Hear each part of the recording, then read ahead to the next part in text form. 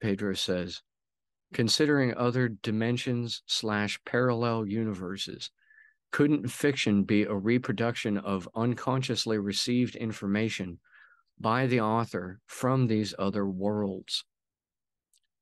My reply, if the many worlds interpretation is correct, then yes, absolutely.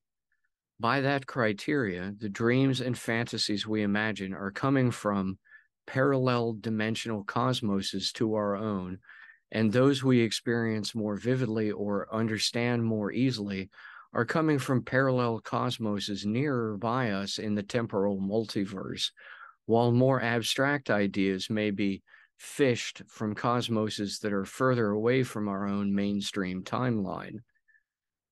I would say that inspirations come from a better possible future, while distractions lead one to focusing only on present and past conditions. Insofar as inspirations may arrive from elsewhere, so too may distractions be a force pulling us down into our own universe's materiality from an inferior dimensional timeline.